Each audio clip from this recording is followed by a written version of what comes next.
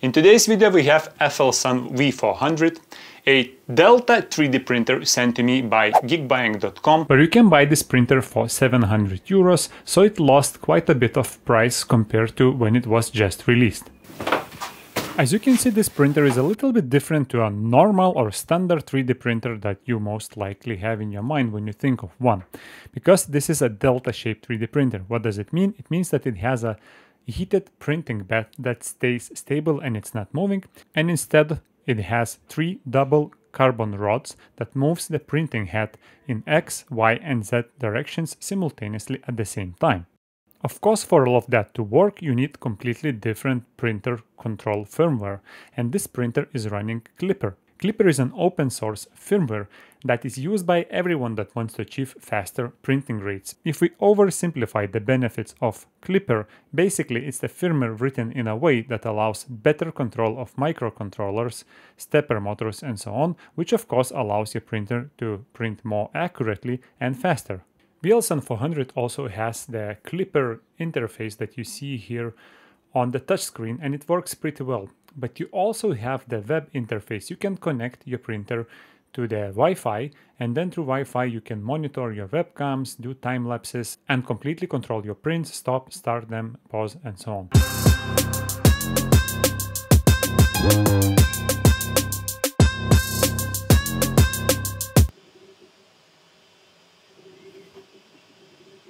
So when you look at the specs of the printer, it can print up to 400 millimeters per second. That doesn't mean it will print all the walls, external walls and so on at that speed, but it can reach those speeds at traveling and so on. Nevertheless, whatever the final number is, it's really fascinating to see this printer work, because the movements of the print head are really fast. And by the way, the quality is still very good. Of course, the maximum speed at which you can print will depend on the materials you choose and on the speed. So an example right here, you see me trying to really push the printer very hard, and then PLA just melting on top of each other, resulting in a bad printing quality.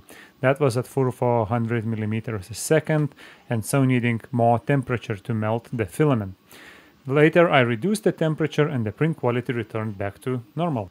And by normal speed, I mean we average 125 millimeters a second during the complete print still, which is incredibly good result compared to any of my other 3D printers. In your slicer, when you set up the print speed, it will automatically change the wall speeds, outer walls, inner walls, top and bottom, and so on. And of course, it's possible to play a lot with these parameters, also with the acceleration and so on. But in order to somehow simplify the speed difference, what I try to do is to look at the Creality Ender 3S1 Pro that says the maximum speed is 160, and FLSUN says movement speed up to 500 millimeters per second and printing speed 400 millimeters per second. In order to simplify it somehow, I just wanted to figure out for myself how much faster FLSUN is than my Ender 3 Pro. And to at least eliminate the material impact, I printed both from the same roll of PLA. You can see the head movement speed is dramatically different. I actually could have slowed down the FLSUN because the Benchy from FLSUN came out a little bit worse quality than the one from Ender 3S1. Plus, adjusting the seam preferences and slowing it a tiny bit down to 30 minutes would produce much better result. Staying at around 300 millimeters per second produce satisfactory quality results with decent speeds, and I'm super happy about how fast this printer works.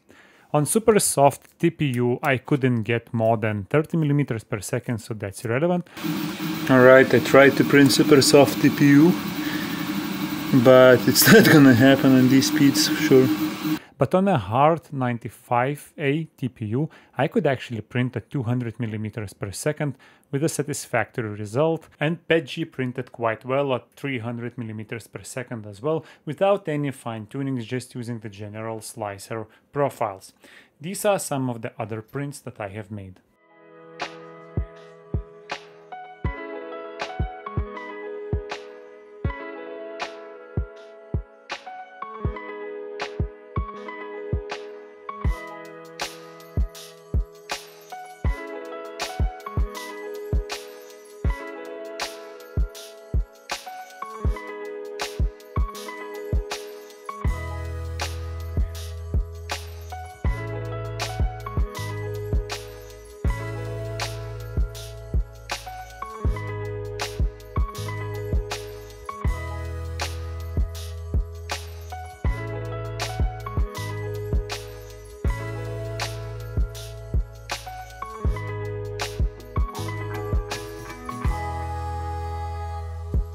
In order to support those speeds, printer has double cooling fans from both sides of the hot end that can print up to 300 degrees Celsius, meaning you can print all the fancy materials like nylon and so on.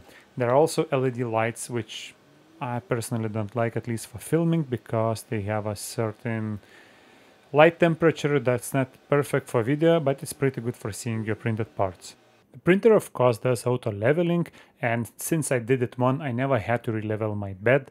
I did all the prints with the same initial leveling, not ever having any adhesion problems whatsoever. The filament goes through the filament sensor and straight into the direct drive extruder that's mounted on the print head itself, making it easy to swap out filaments. Overall, I was super happy with the printer's performance, and if I had any failed prints, this was only because of the user error, slicing something incorrectly, trying to print too fast, too flexible filament, and so on. But there are, of course, some small downsides. This is almost the largest object you can place on this printer because of its being a delta. You see, the printing head cannot travel any more further up. I could probably print 3-4 centimeters more, that's it.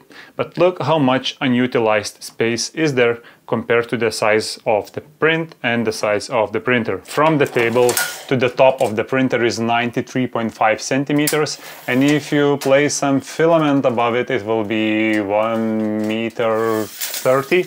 On the other hand, if we compare it to Ender 3 S1 Pro, it has still smaller build volume, so you wouldn't be able to print this box neither in this width, neither in this height on Ender 3 S1 Pro. The second little downside for me is this filament holder, which is flimsy and looks like, you know, they put something the last minute very quickly before releasing the product. Of course, you can 3D print different one yourself. It's not a big deal, but just something I completely didn't like on this printer. And one more thing you will have to print yourself is the holder for this pad. I don't like how it's made. There are better ones on Thingiverse which you can 3D print and hang the screen on your printer. All in all, it's quite an expensive printer that prints really fast with a reasonable quality. If that's something you're looking for, there are links in the description below where you can buy this printer with a discount code. I hope you enjoyed this quick review, and I hope to see you in the next video. Cheers!